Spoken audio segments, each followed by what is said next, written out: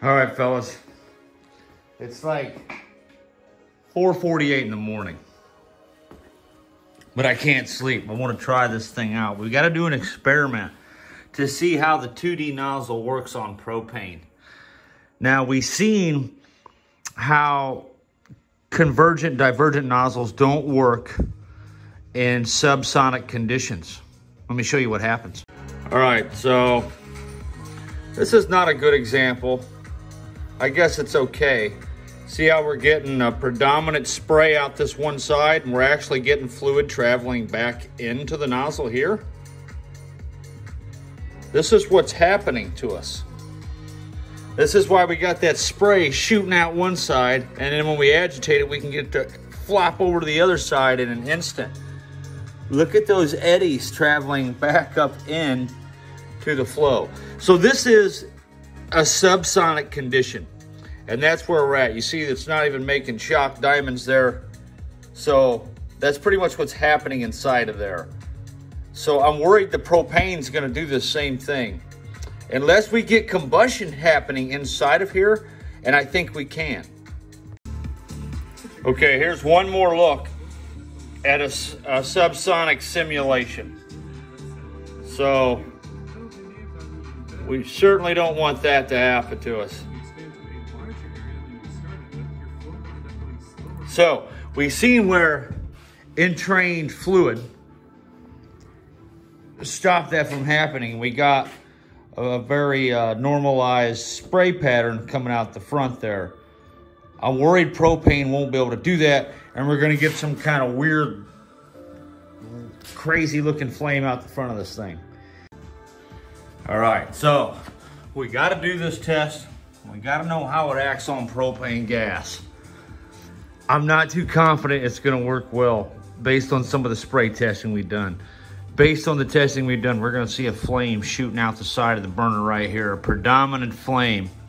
Let's hope that doesn't happen. The propane gas, because it has a different density than the air, might cause some type of diffusion. Let's hope that happens. That is kind of cool. All right, now for the excitement. The propane's spraying out normal, but we're not at velocities yet, so. Okay, this ain't good. I don't like what I'm seeing at all. This may be a no-go, guys.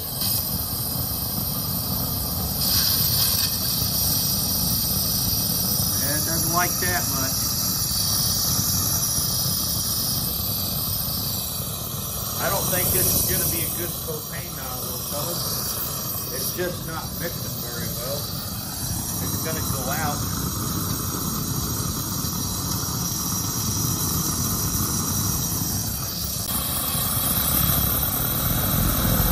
Holy cow.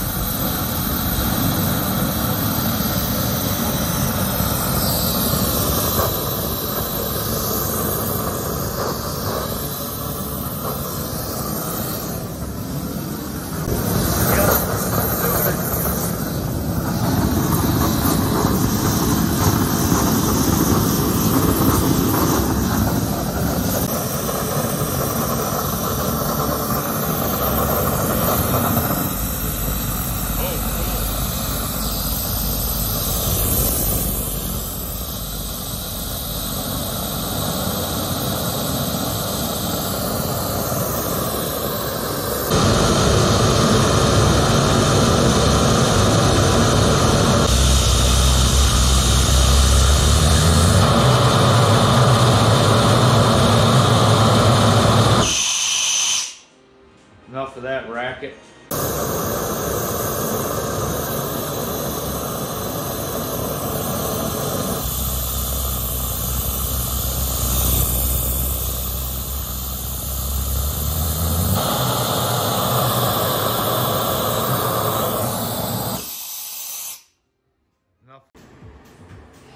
All right, so just as we predicted, we got a predominant flame on this side of the burner. And in the first video of this nozzle, we observed how I could just make that spray pattern change. At first, this funny story about that, guys, is the first time I built this nozzle, I put it together, I fired it up, and that crazy phenomenon started happening where I'm getting a predominant directional spray out of a nozzle that it should come out like a rocket, you would think, right? No, it's not how convergent divergent nozzles work. If you are subsonic, a convergent divergent nozzle will ruin your idea. It just don't work, the math and everything. So I thought it was broke because I had misaligned this when I welded it together. I thought 2 millimeters off was killing me or something and causing, because sometimes misalignment of a very minute value like that can have a long range effect that is hyperbolic, you know? And so I cut this thing off of here and realigned it and welded it back on, and the same damn thing happened again. And it caused me to really dig down into some research, and lo and behold, there's some videos showing subsonic flow and a convergent divergent nozzle configuration, and it's just not compatible with that. And a lot of people misuse that nozzle. As a result, I'm one included. So